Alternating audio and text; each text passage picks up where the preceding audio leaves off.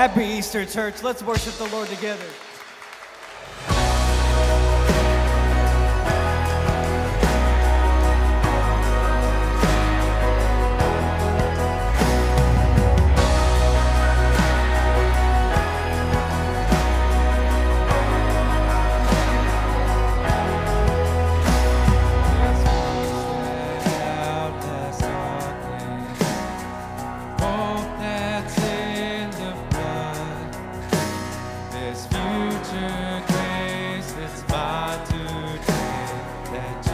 Jesus Christ has won, so I can face tomorrow, for tomorrow's in your hands. All I need you will provide, just like you always have. Fighting the battle you've already won. No matter what comes my way, I will overcome. I don't know what you're doing, but I know what you've done. I'm fighting a battle that you've already won.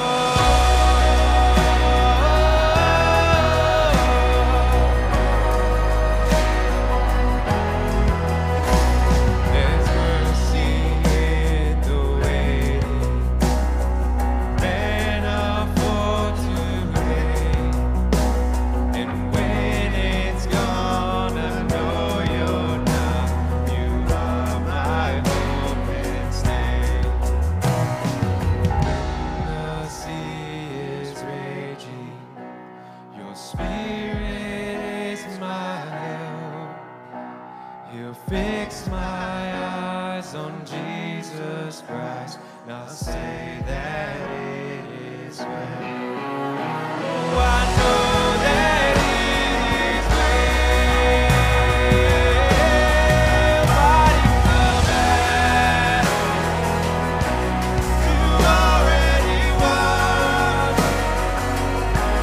No matter what comes my way, I will overcome. I don't know what you're doing, but I know what you've done. I'm fighting a battle you've already won. This is our hope, church. I know how the story ends. We will be with you again. You're my savior, my defense. No more fear in life or death. I know. I know how the story ends. We'll be with you. We will be with you again. You're my savior. You're my savior, my defense. You don't have to be afraid. No more fear in life or death.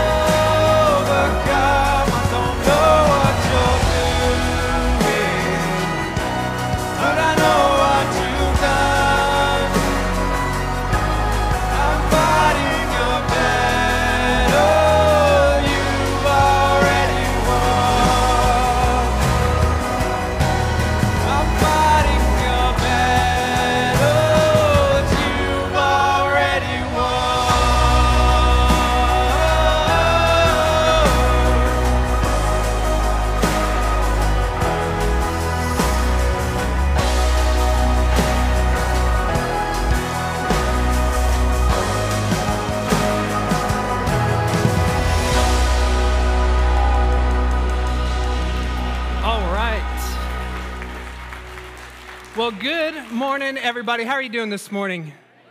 Hey, happy Easter. I'm so glad you're here. For those of you who don't know me, my name is Josh Murray. I'm the pastor here at Canyon Creek, and I just want to welcome you here this morning as we gather together to worship Jesus and celebrate his resurrection. Hey, if you're joining us for the first time, I want to ask you to do me a favor during our service today and fill out our Connect card. There's a few ways you can do this. You can scan that QR code there on the screen behind me, or send us a text. Our phone number's there, or if you picked up a paper bulletin on your way in, you can tear out the card in there and drop it in the plates as you leave today. We just want to get some information from you because we have some information that we would love to get into your hands. So please do us a favor and fill that out. But before we move on, I want us to turn our attention to Matthew chapter 28. We're going to start reading in verse 1. It says this: After the Sabbath, as the first day of the week was dawning, Mary Magdalene and the other Mary went to view the tomb. The Bible says there was a violent earthquake because an angel of the Lord descended from heaven and approached the tomb. He rolled back the stone and was sitting on it. His appearance was like lightning, and his clothes was as white as snow. The guards were so shaken by fear of him that they became like dead men. This is the part I want us to pay attention to. Verse 5, the angel tells the women, "Don't be afraid, because I know you are looking for Jesus who is crucified. The Bible says he is not here, for he has risen just as he said." And I love this invitation. The angel says, "Come and see the place where he lay." And this is the invitation that I want to give to you this morning as well. My prayer for us today is that we would come and see. That we would come and see the risen Jesus. See, everybody thought that Jesus was dead. Everybody thought that the movement was over. Everybody thought that the miracles were over, that the stories he told and the sermons he taught were over. This thing that they had given their entire lives to was over. Jesus was dead. And so was their hope. So was their faith. So was their hope for a new way of life, right? That's what they thought. But the movement that they thought was over was really just beginning. And that's the beautiful thing about the resurrection of Jesus, is that it doesn't just end with him. His resurrection turned a bunch of sad and dejected followers into passionate missionaries who would go and give their lives, sharing and spreading the name and the love of Jesus. His resurrection resurrected their dreams and their hope and their lives as well. And he does the same for us too. So as we gather here this morning, I want to encourage you to come and see. Come and see this risen Jesus, because he's not where we thought he was. He is alive this morning. So let's pray together. Father, we thank you so much for Jesus. We thank you that the tomb is empty still to this day, that as we gather and worship you today, that Jesus, his presence is here in our midst. Father, we pray that that resurrection life would rest on us today and that we wouldn't miss it, the hope of new life right here and right now. It's in Jesus' name we pray. And everybody said, amen.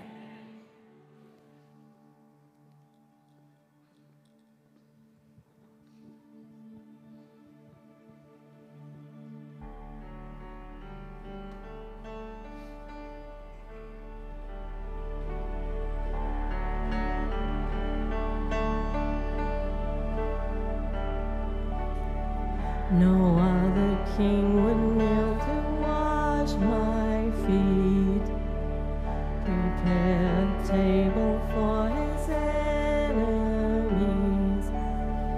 lay down his glory for the least of these. No other king would touch a leper's skin, open his arms to let respond with mercy in the face of sin.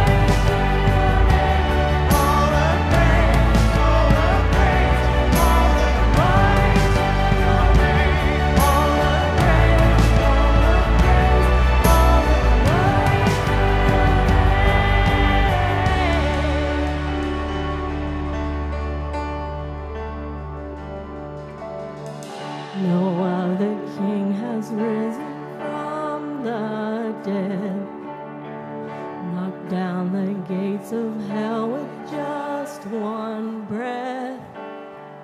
No other king will reign until the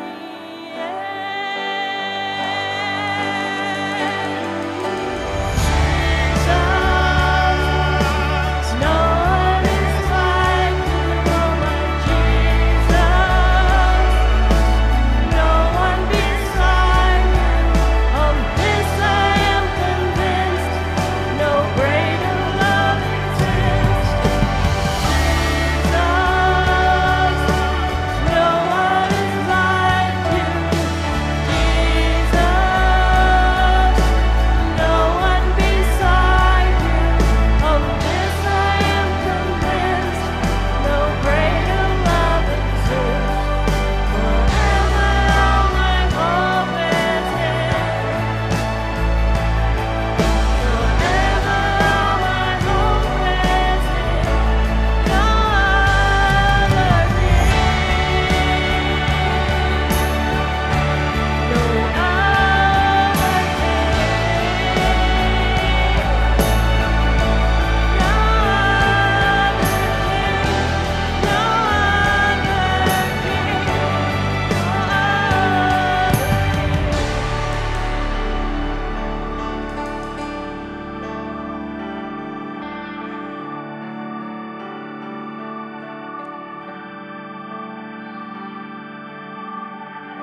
Can we celebrate Jesus this morning, church? Let's give Jesus a round of applause for the miracle that he did. And we're going to sing a new song together on Easter Sunday, but this is just such an anthem that I've really enjoyed for myself, and I wanted to share it with you. Because of Jesus, we have this new identity. The old is gone, the new is here. We're a new creation in Christ, and this is what this next song is all about. So let's sing it together. It's called Made from More.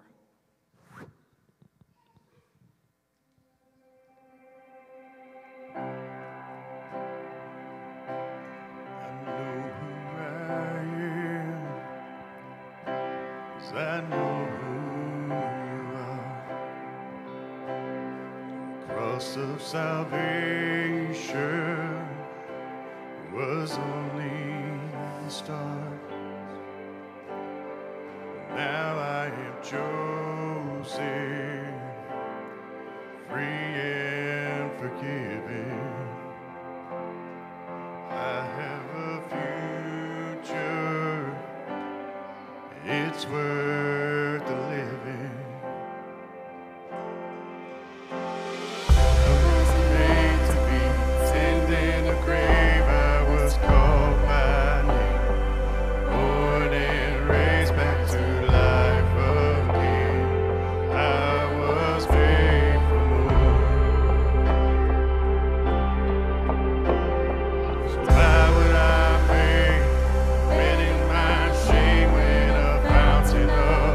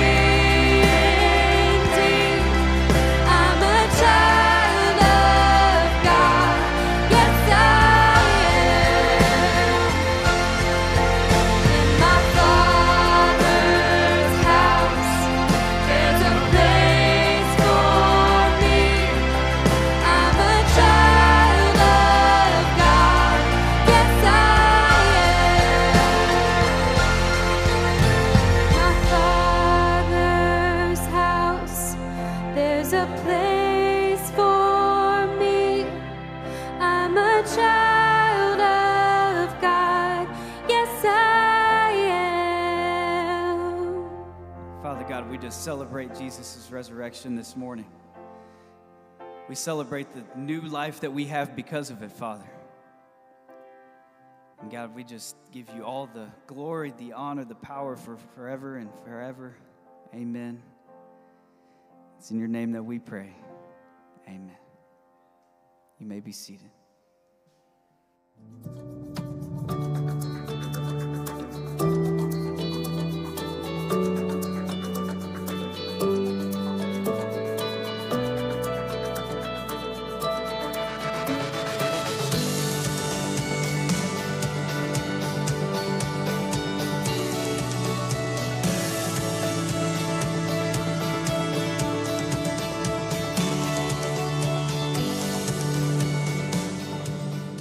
All right, well, good morning and welcome again to Canyon Creek. Happy Easter. I'm so honored to have you here with us as we celebrate the resurrection. I also want to take a second, welcome those who are joining us online from home today for our live stream service. We're glad that you're here. But I want to start this morning with a question. And that question is this: what is Easter really all about? All right. Maybe you would say it's about the adorable Easter bunnies. All right, we have a picture here for you. This is the one that was safe enough to show in church, by the way. If you Google terrifying Easter bunnies, there's a whole section of the internet devoted just to this. But I agree with their expressions. I think that's reasonable. Maybe you would say it's about the adorable family photos, all right? This plan was not fully hatched, all right? But they're adorable, aren't they? Great idea. If this is your family, I'm sorry for showing this in church today. Maybe you would say it's about dyeing eggs. That's a tradition. These are potatoes, though, because eggs are really expensive. So we're dyeing potatoes this year. Now, I think we would all agree that if Easter is about the bunnies and the pictures and the eggs, it would be understandable if that left us feeling a little bit empty, right? The truth is, though, even if we know the meaning of Easter, once we get over the hype of the weekend and get back to Monday, if we're really honest, we too perhaps feel a little bit empty, all right? Just to be very clear, it's my conviction that Easter is all about the life and death and resurrection of Jesus Christ. In fact, Paul wrote this to the church in Corinth in 1 Corinthians chapter 15. He says, if Christ has not been raised, our preaching is useless, and so is your faith. Now, when we read this verse, it seems a little bit brash, doesn't it? But Paul, what he's saying is true. He's saying if this thing did not happen, your preaching does not matter. If this thing did not happen, your faith does not matter. Bible studies do not matter. The building does not matter. Mission trips do not matter. It's all useless if Christ was not raised from the dead, all right? Apart from the resurrection, I would argue that there is no Savior. Apart from the resurrection, I would argue that there is no salvation. There is no forgiveness of sins. There is no hope for eternal life. Here's the truth. Apart from the resurrection, Jesus was a very interesting but very dead man, all right? So is it possible that so many of us have missed what Easter is really all about? And I get it. Sometimes in life, we have a hard time with the truth, don't we? For me, this area is McDonald's. Don't judge me. I know it's a bad choice. I don't know what's wrong with me, but I love McDonald's, all right? It's not Chick-fil-A. Chick-fil-A is my favorite, but I still love it. In fact, almost every time someone sees me eating McDonald's, they're like, do you know, like, what that really is? And I'm like, yeah, I do, but it's delicious. I don't want that truth to impact my life. And a lot of us are that way with Jesus. We like a certain version of Jesus that we're comfortable with, right? Maybe for some of you, that's the Jesus is my homeboy, Jesus. Maybe for some of you, that's the Jesus who floats everywhere he goes, wearing a bathrobe. We really love the picture of Jesus that we're the most comfortable with. Maybe for you, it's a Jesus that doesn't really care about all of the things that we are so fired up about. Maybe for you, it's a hateful Jesus, right? Maybe it's a version of Jesus who is constantly an aggressor. Maybe it's a version of Jesus who is constantly pointing out how wrong and bad everybody is. What is your version of Jesus. I've said this before, that you can safely assume that you've created God in your own image when he hates all the same people you do. So what is your version of Jesus? It's very easy for us to simply want to adopt our own truth about who Jesus is, right? If you think about the TV show American Idol, the whole reason why American Idol was ever successful is because there are a lot of people who really believe that they can sing, right? Even though they can't. And that's what makes the show great. That is the entire reason for its early success. It was because people believed deep down in their hearts that they could sing, but they couldn't. And our beliefs are a lot like this. A lot of our beliefs are based on desire, not on what is actually true. And this just isn't a Christian problem, by the way. This is a human problem, right? We do what we believe to be true. People may not always have the strength to live what they profess, but they always live what they believe. And it's one thing to profess a belief system, but it's an entirely a different thing to actually live as if that belief system were true. So if you're here this morning and you don't believe in Jesus, it's almost impossible to ignore the fact that Jesus was massively significant, all right? He was born to a teenage virgin. He worked as a peasant carpenter. He never traveled more than 200 miles from the small rural town he was born in, all right? He never published a book. He never ran a company. He never had any children. He spent the first 30 years of his life living in obscurity, and he died at the age of 33, just 3 years older than I am now. And yet, no one has transformed the world more. His wake is the largest legacy in the history of the world. More songs have been sung, more paintings have been painted, more books have been written about Jesus than any other person in all of history, okay? If that wasn't enough, time is literally defined by his life. When Jesus came into the world, our time switched from BC to AD. BC stands for before Christ, and AD stands for Anno Domini, or the year of our Lord. Time literally hinges on this man. History literally hinges on this man. So even if you don't believe in him, it's almost impossible to ignore the fact that he was massively significant.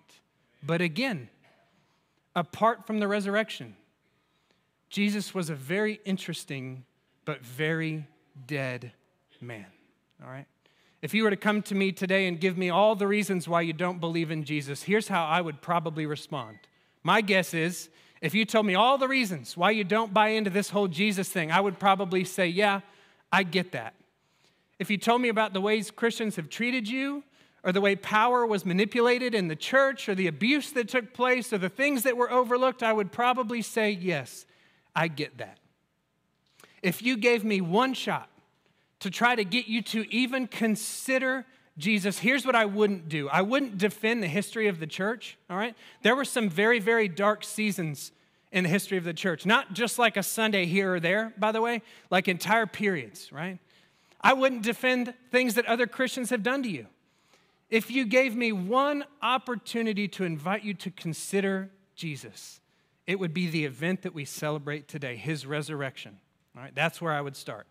Because when Jesus rose from the dead, the people in Jerusalem and Judea did exactly what we would do if we saw someone rise from the dead, right?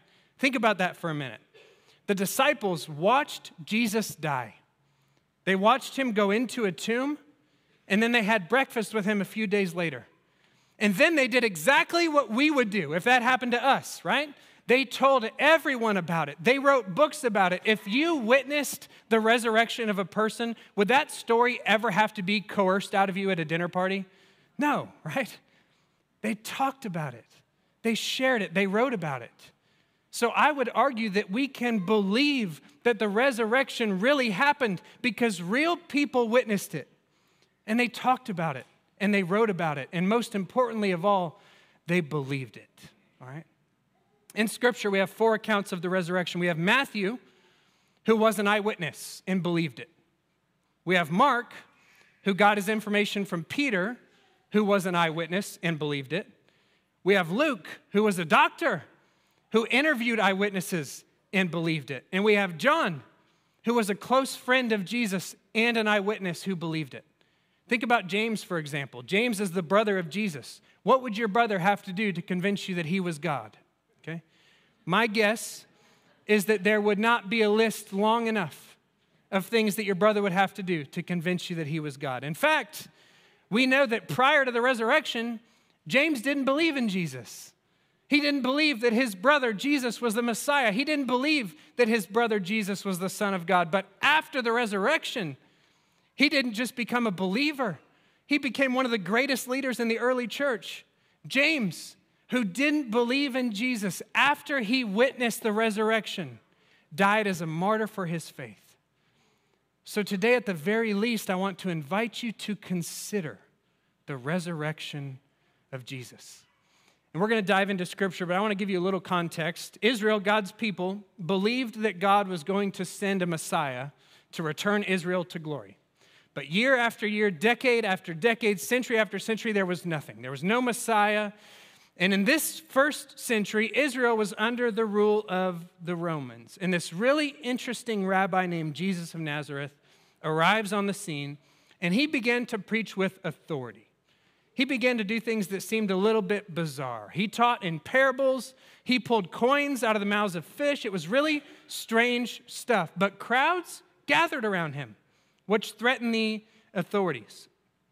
Eventually, Jesus raises a man named Lazarus from the dead, and that was the final straw. And I often wonder, what would it have been like to have a front row seat to this? What would it have been like to be an eyewitness to this? Can you imagine spending 3 years traveling with Jesus, eating with Jesus, laughing with Jesus, crying with Jesus, listening to him teach, watching him perform miracles, all the while Jesus is telling his disciples this is eventually going to come to an end. And it did, just as Jesus said it would. So this rabbi, Jesus, he's betrayed by a close friend, and then he's condemned in the temple, he's crucified by the emperor, he dies on a cross, his body is prepared for burial, and then he's sealed in a tomb. And in that moment, the disciples were empty. Everybody say empty. They were empty. They were hopeless. It was game over. There was no message worth writing down. There was nothing worth talking about.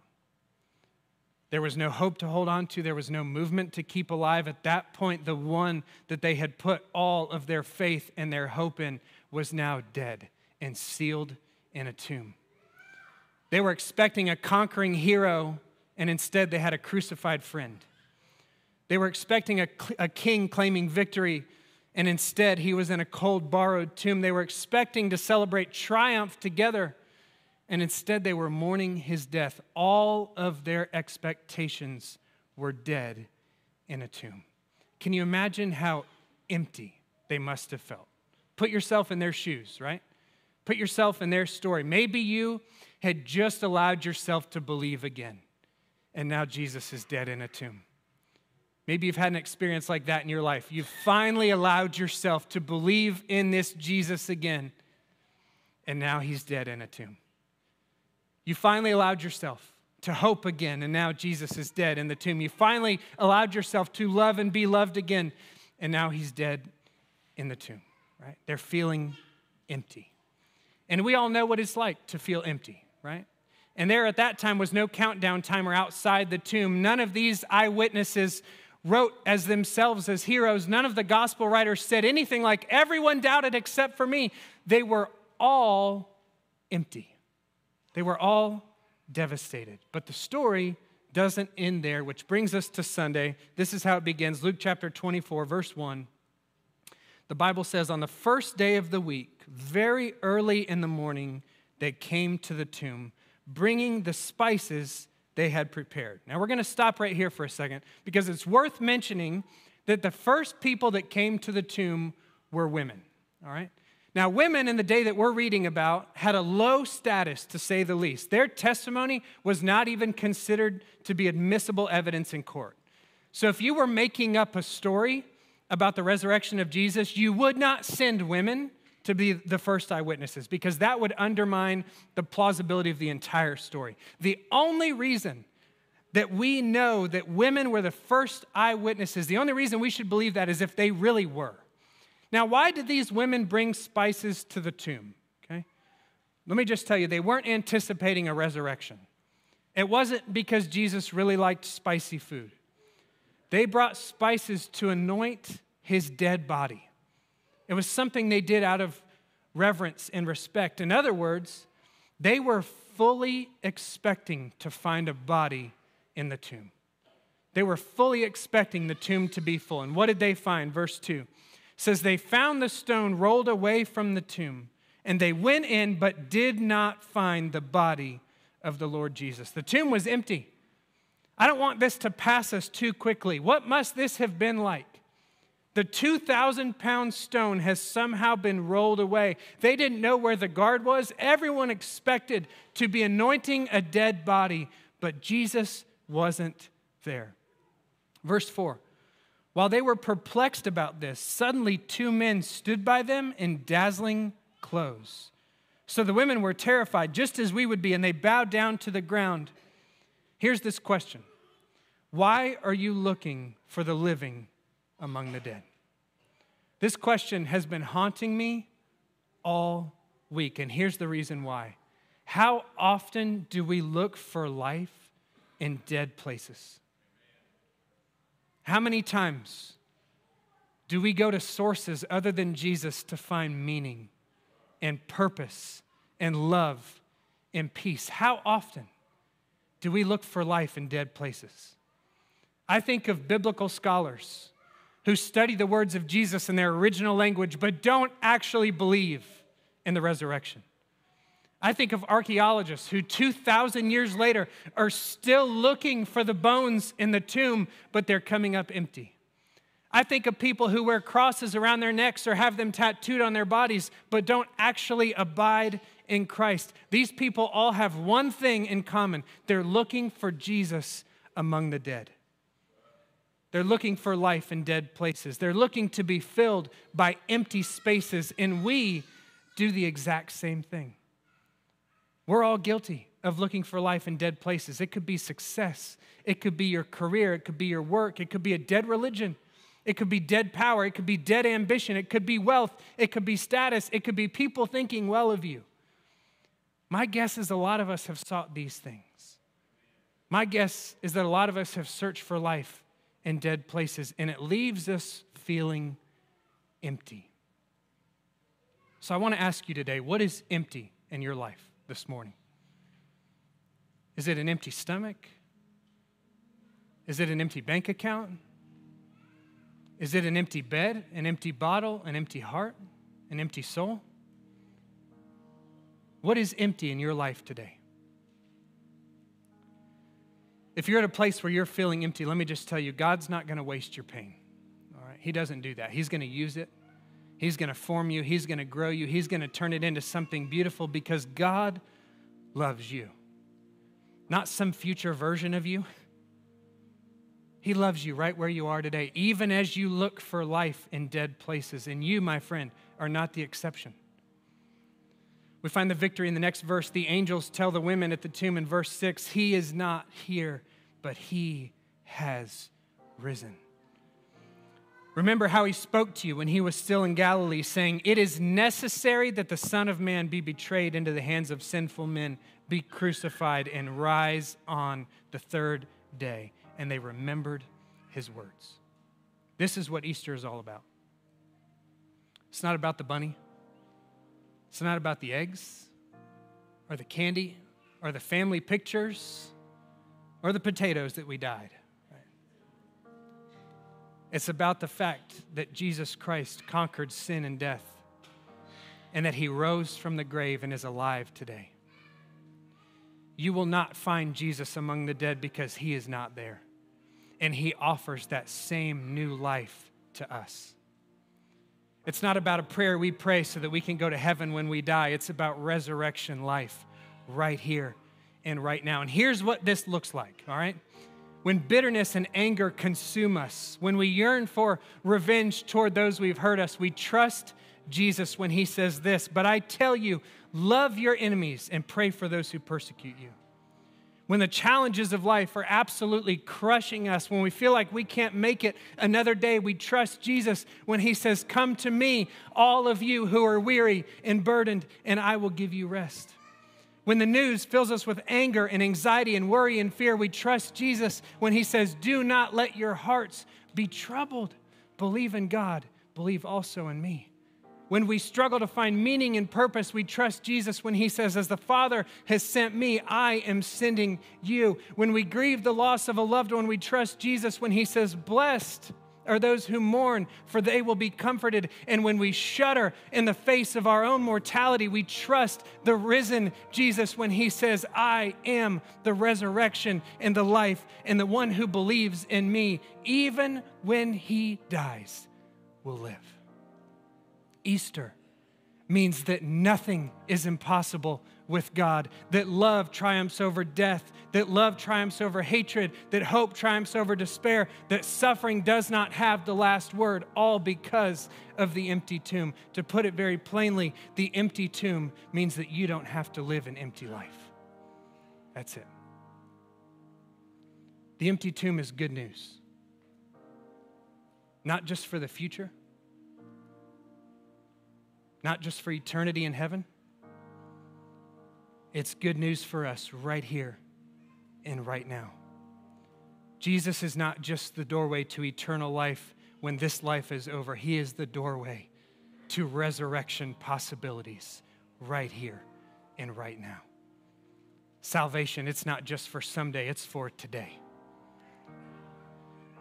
So as we celebrate the most significant event in all of human history, the moment that God, who came to our earth, took our place on the cross, and when he did that, he was thinking of you. Okay? There is hope in the name of Jesus. There is power in the name of Jesus, and I want to invite you to call on his name today. If you've never known Jesus, today is the day. Easter is not just a celebration of a lavish afterlife. It is the inauguration of new life, new creation, new possibilities, new faith, new hope right here and right now. We are no longer bound by sin. We are no longer desperately searching for things to fill our emptiness. We no longer need to spend our time looking for life in dead places. My friends, what if yesterday was your last day living in BC? Let's pray together this morning. God, we thank you for the cross. We thank you for Jesus. We thank you, Father, that today still the tomb is empty and that Jesus is alive. I know that there are people here who have heard this story for years, but maybe have struggled to believe that it's actually true. I know that there are people here who are hearing this story for the very first time. God, we thank you that wherever we are in our journey with you, that you meet us right where we are.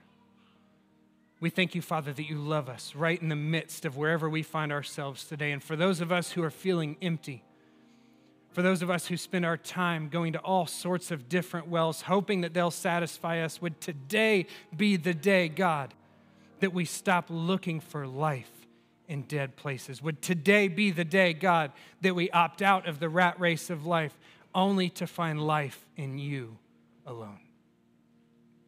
We thank you for the empty tomb and for the resurrection. With heads bowed and eyes closed for just another moment, maybe you're here today, maybe you're watching online and you've never asked Jesus to be the Lord of your life. His resurrection means that we can find forgiveness and salvation in a relationship with him because God sent him to this world and he lived a perfect life and he died a sinner's death on a cross. He was buried in a tomb, but he came out of it alive 3 days later so that we could be forgiven of our sins, so that we could have a relationship with God, so that we could spend eternity in heaven with him. So if that's you today, you want to place your faith and your trust in Jesus, I just want to encourage you to pray this prayer with me. Church, let's make this our prayer together all over this place this morning. Heavenly Father, I know that I'm a sinner, and I'm asking you to forgive me today. I believe that you died on the cross for my sin and that you rose from the dead so that I could be saved. So today I turn away from my sin, and I invite you to come into my heart and into my life so that I can know you and trust you and follow you as my Lord and Savior. I give it all to you today. In Jesus' name.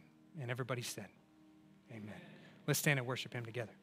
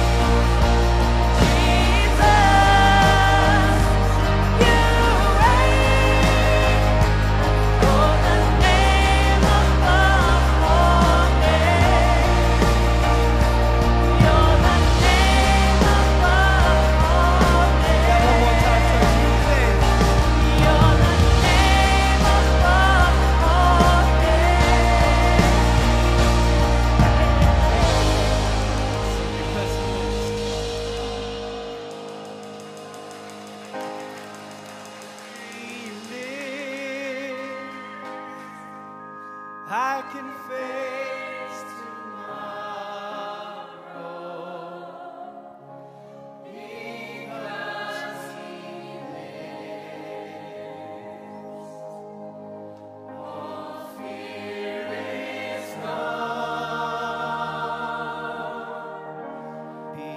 because I know He holds the future, and life is worth the living just because He lives. Let's give Him a hand this morning. Amen. Amen. Y'all grab a seat. Grab a seat. Grab a seat. I won't keep you long. I won't keep you long. It looks like Josh dressed up for Easter. I dressed for the Lido deck. I figured that out when I got here today. If you are a guest today, we would love for you to connect with us. That is like the bare minimum we ask of you. That would be so great. It does help us serve you better, helps us equip you better, and we live to serve here at Canyon Creek. So you can scan that QR code there on the screen behind me or text the word guest to that number on the screen behind me, 844-307-0536. If you grab the bulletin on the way in, there's a tear-out sheet in there. You still have time to fill that out as you exit today and drop it in the offering plate on your way out. Please do that for us. We would love to serve you better.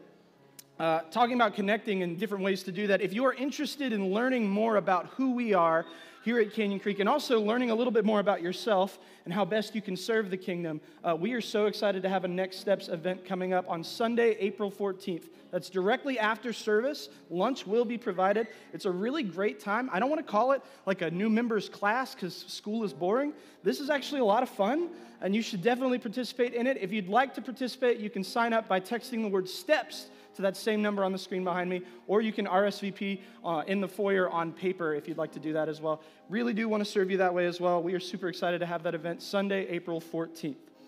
Kids, where are the kids at? I know you're in here. Kids.